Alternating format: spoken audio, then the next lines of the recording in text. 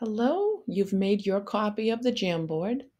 We are looking at angles formed by parallel lines in a transversal, and we're reviewing what you've learned in this lesson.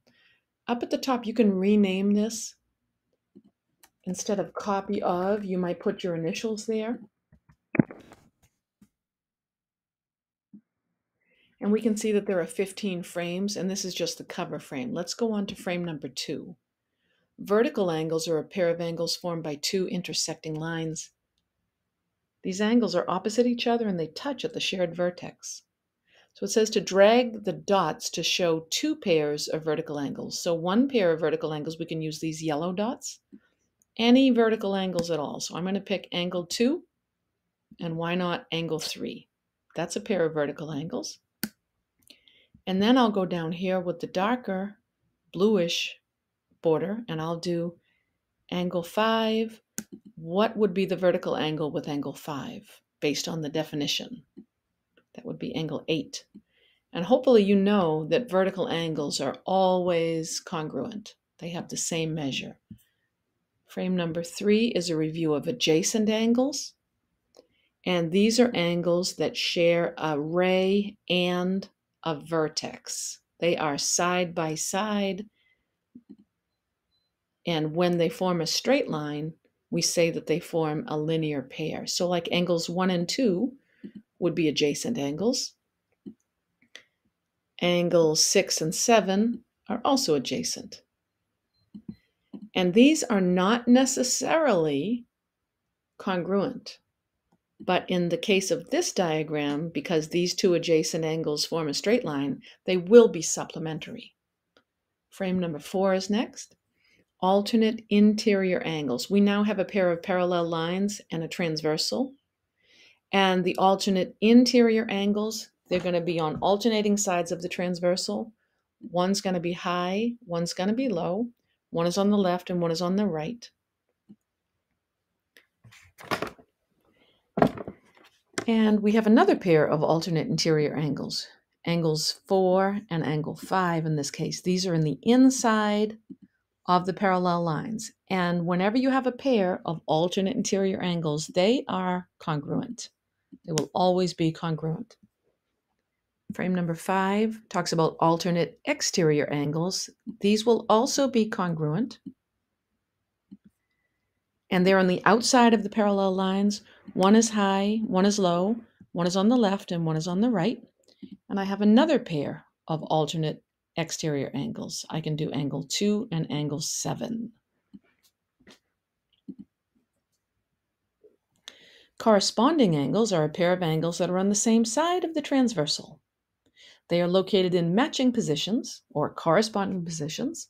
We can also think of them as similar corners formed by the lines and the transversals. So if I look here at these 4 angles and I pick an angle, any one of them, I'll pick angle 2.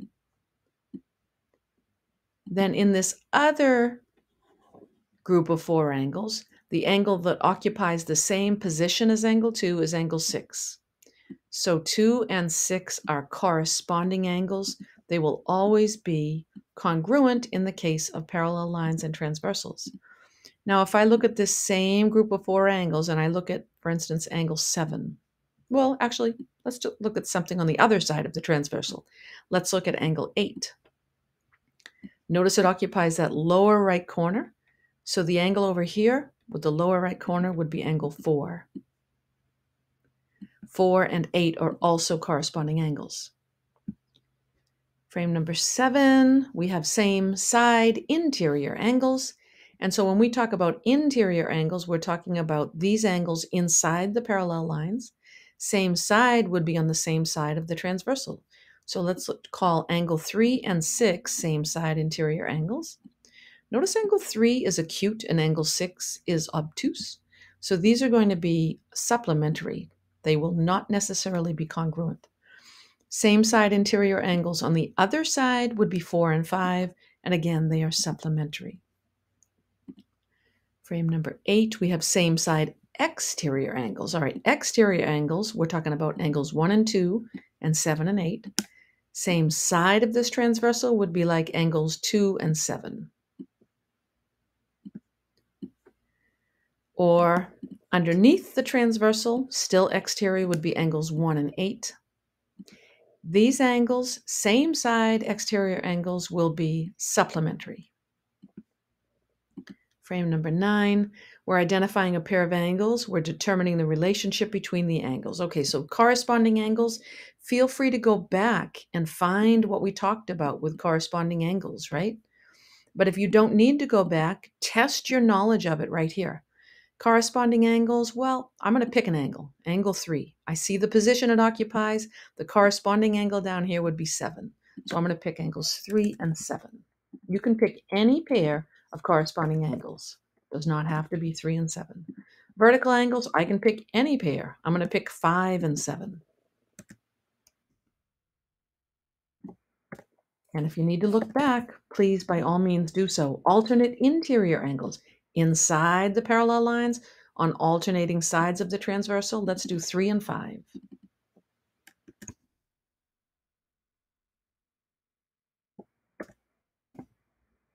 Same side interior angles. I'm looking at 4 and 5 here. I also could have picked 3 and 6. And finally, any linear pair would be 2 angles that form a straight line. Let's do 1 and 4. And they are supplementary if they form a linear pair. Okay, moving on to frame number 10, finding the value of x. Well, x and 52, these are alternate interior angles. They are congruent. Therefore, we know x equals 52 degrees. Number 11, classifying these angles. They're outside the parallel lines. They're on the same side of the transversal.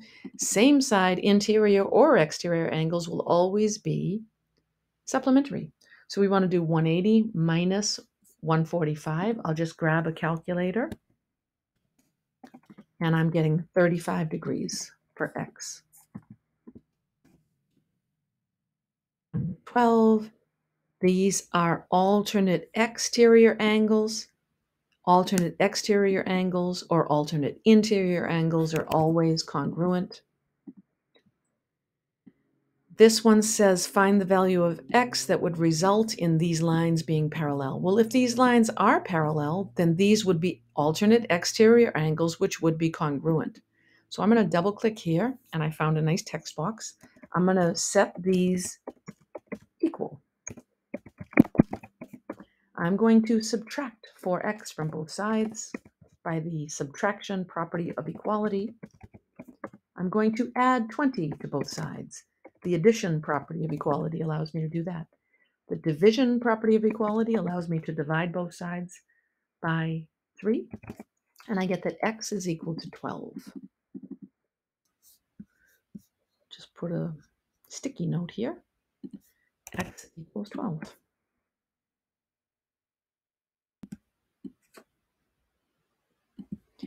Again, checking my work, I set these equal.